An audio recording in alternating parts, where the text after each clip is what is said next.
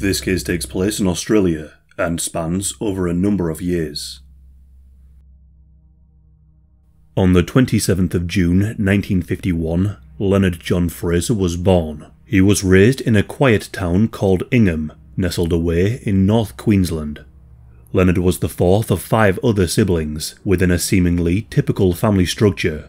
His mother assumed the role of a stay-at-home housewife, while his father, a veteran of World War II, pursued a career as a machinist, often spending prolonged periods of time away from home due to work commitments.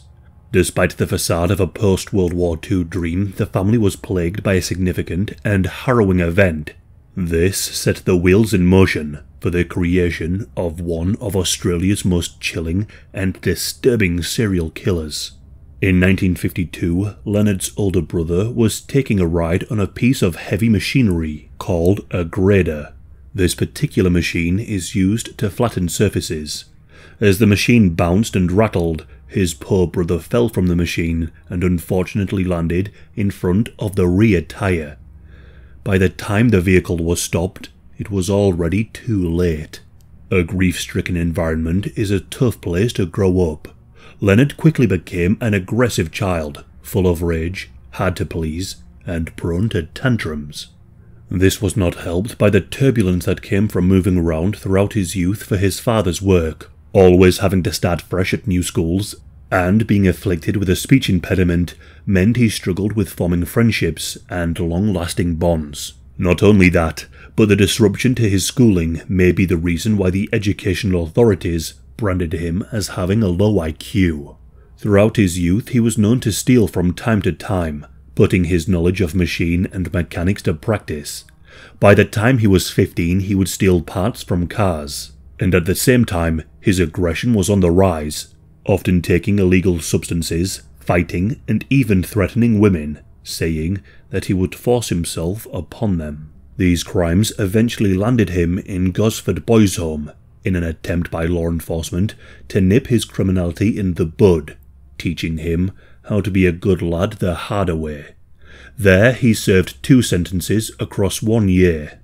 Like many youth correctional facilities, they became congregations of early criminals, giving them all the ability to network and to learn new abhorrent tricks and crimes.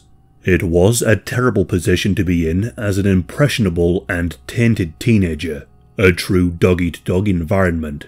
This would be the place where Leonard would learn to take what he wanted whenever he wanted. Leonard was the victim of older inmates asserting themselves on him, so he did the same to younger inmates. He forced himself upon them, just like the older ones had done to him. To this day, it is not known how many occasions he was a victim or a perpetrator of SA while he was in Gosford. After 1 year, Leonard was released, more aggressive and more dangerous than ever. His mother would later say that she felt like he had a split personality. One moment he was nice, and the next he would be vicious. As his crimes continued to escalate in severity, by 1968, when Leonard was 17, he brutally assaulted a railway guard, landing himself on probation until 1970. In February of 1971, Leonard was jailed for 6 months for grand theft auto. After being released, he stole another car and drove to Townsville. He was caught and served another 9 months in prison. By 1972, at the age of 21, Leonard was adopted by all that was criminal, and he moved to King's Cross, Sydney. King's Cross at the time was infamous for criminality. It was here where he worked as a pimp and spent large proportions of his income on alcohol and illegal substances, fueling his hobby of street fighting. Later that year, on the 17th of October, Leonard got into an altercation with his roommate, which resulted in him storming off. Whilst in his fit of rage, he found himself in the botanical garden in Sydney. Perhaps this was an intentional decision to calm down in the serenity of nature. However, knowing what was about to happen, I think not. It seems that Leonard was looking to take his anger out on whoever was unfortunate enough to approach him. A 37-year-old French tourist and mother of 2 innocently approached Leonard for directions. In a chilling and utterly sinister maneuver, Leonard deliberately directed her down a path he knew wouldn't lead her to her intended destination. He then proceeded to follow her.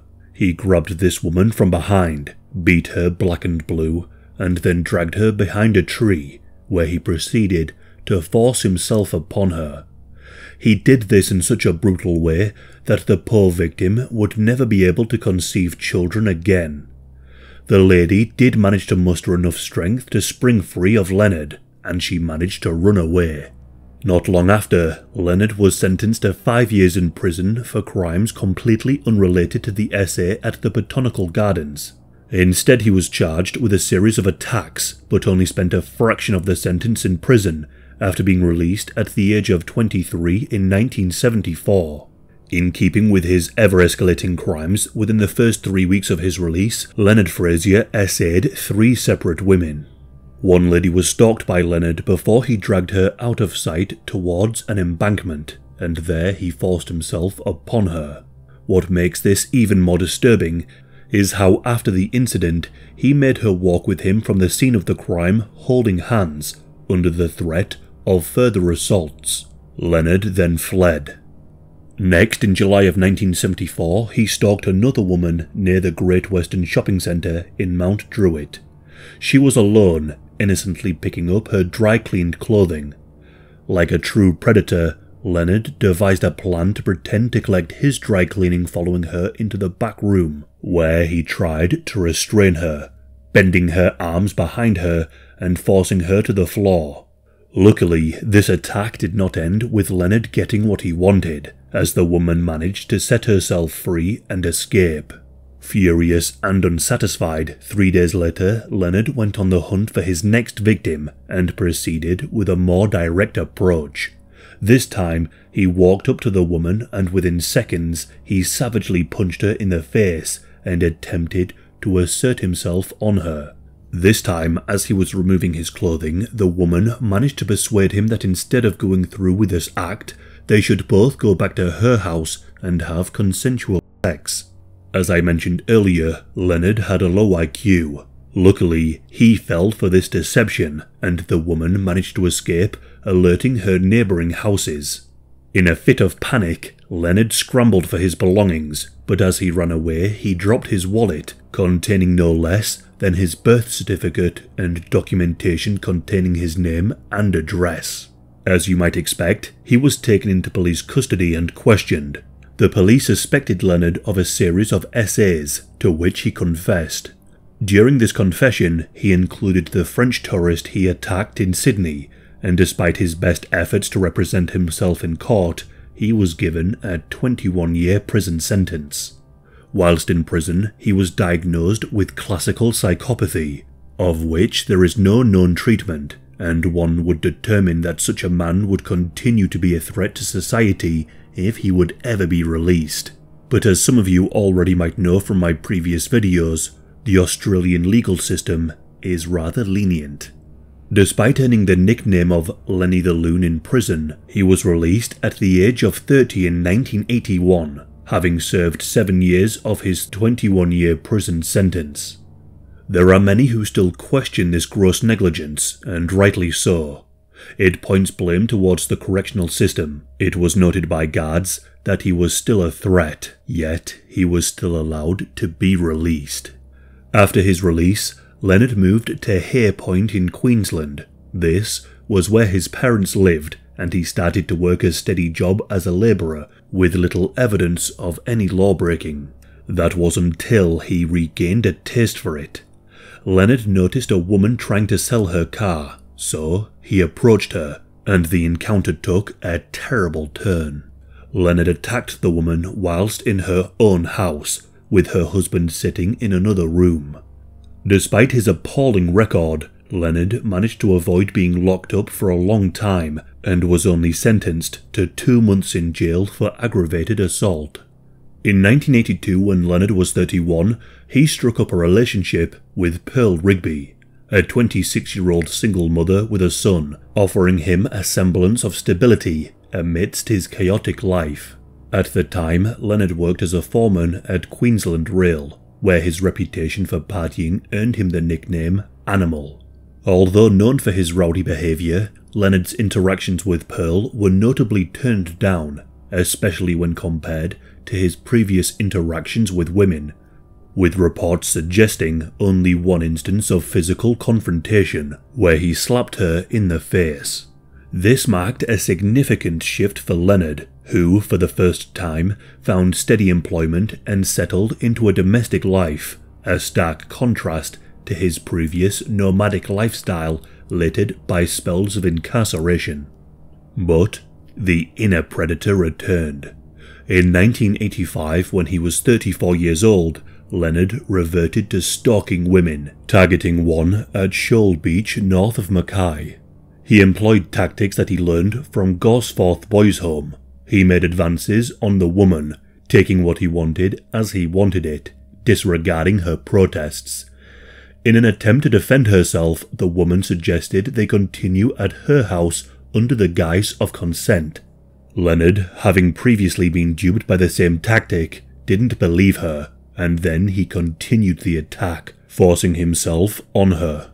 Even though Leonard went to his friend's house straight after the attack, looking for some kind of alibi, it wasn't long before law enforcement arrived at Leonard's house. Pearl would soon learn the horrific truth about Leonard's history, and he was arrested and locked up again. This time, Leonard was sentenced to 12 years imprisonment at the Rockhampton's Creek prison, and he served every second of that sentence. In January of 1997, when he was 46 years old, Leonard was released, and he started living with a woman named Marie Shivers. The two had communicated as pen pals during his sentence. Marie believed that Leonard was a good man, and that he was just being screwed by the system, just as Leonard wanted. During their time living together, Leonard became abusive, so much so that Marie's mother Vera once found bruises all up her arm. So she confronted Leonard whilst in the public outside of a Woolworths shop, only for Leonard to respond with more violence, threatening in public that he would slice their throats. Marie became very ill, diagnosed with terminal cancer, and she required treatment in Brisbane. Marie told Leonard that this time it was unlikely that she would be coming back. Leonard tried his best to see her one last time. He hitchhiked from Rockhampton to Brisbane, but this wasn't an act of compassion. On arrival, Leonard escorted her to the hospital chapel, locked the door, and violently assaulted her in ways too heinous to imagine. He left Marie lying on the floor. Marie, in her dying days, courageously told her story to her mother about the assault. 2 weeks later, she passed away. Leonard next moved to Mount Morgan, where he quickly came to the attention of law enforcement. They kept an eye on him, but this never prevented countless essays upon 16 women. He would befriend them and sometimes have consensual relationships before they turned abusive. Many of the locals were suspicious, but they were silenced by Leonard, under the threat that if they ever went to the police, a motorcycle gang would come to town and deal with them. By 1998, with no formal complaints registered with the police, Leonard was run out of the town back to Rockhampton, where things began to severely escalate. In 1998, at the age of 47, Leonard started a relationship with a 19-year-old cognitively disabled lady called Chrissy. As a result of her disability, Chrissy was particularly vulnerable and fell prey to Leonard's wickedness.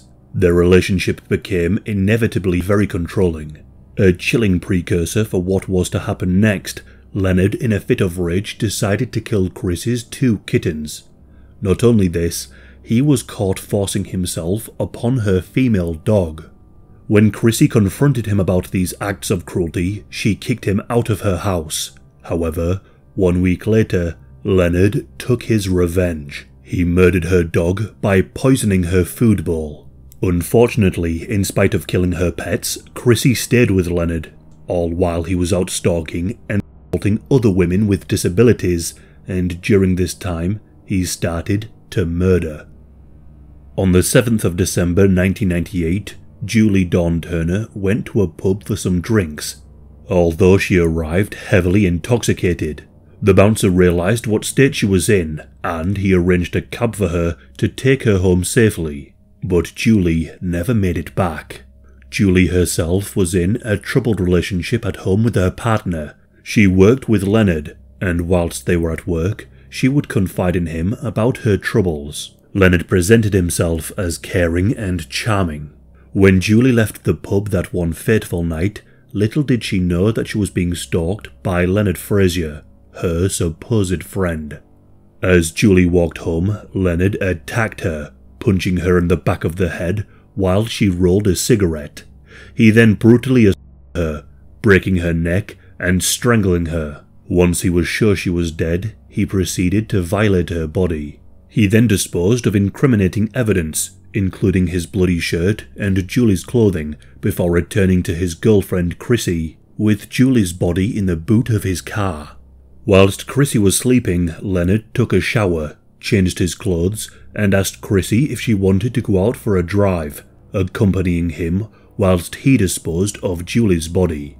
Chrissy declined, unaware of Leonard's ulterior motives, and she passed on driving to Kinka Beach, where he pulled up at a spot, took her body out of the car, and carried her down a dense track into the bushland, and hid her body under sticks and leaves. Now, if this wasn't disturbing enough, Leonard wasn't finished. He returned several times in the following weeks, asserting himself on the corpse. Eventually, he would cut her head off, and what exactly he did with the head isn't known. However, within the next 2 years, her body was found. 3 months later, on March the 1st, 1999, Leonard struck again, this time a woman who would go on to be listed as missing for years before the evidence of her tragic end was realised. Beverly Lego was a 36-year-old woman who was deeply burdened by a tragic and traumatic past. Beverly was once duped into a modelling career, only to be hooked on illegal substances, trafficked, and forced to sell her body. When she escaped her past and returned to her home, it left her with schizophrenia and made her a very vulnerable person. As a result, she was taken advantage of and ended up in a terrible relationship. Leonard had prior knowledge of Beverly, as her partner had served alongside him in jail. Strangely enough, they had even resided in Mount Morgan around the same period as Leonard.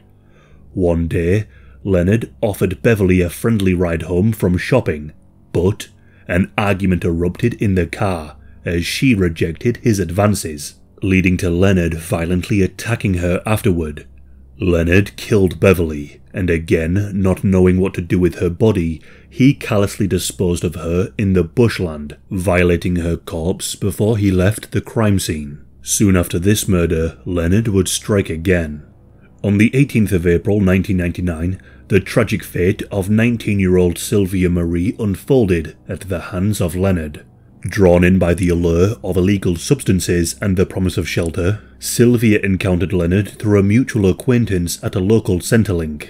Sylvia was a remarkable artist who had an obsession with the macabre. She would often incorporate paint blood spatters into her work, and she used to repeat a premonition to all of those whom she met.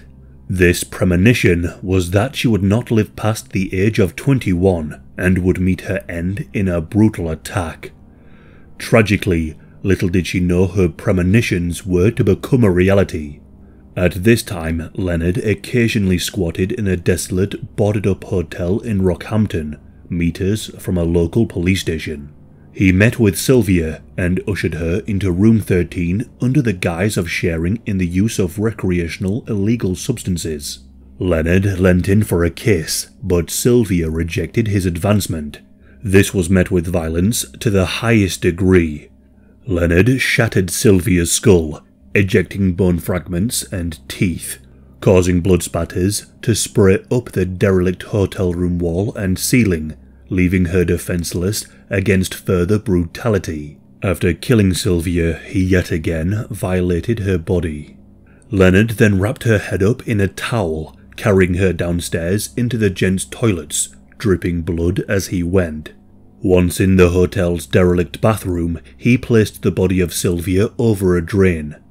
After the horrifying events, Sylvia's blood made it into his car, and later evidence of her DNA was found on the rear passenger seat, armrest, driver's seat, and on cigarette papers in his glove box, indicating that Leonard likely had a post-murder cigarette.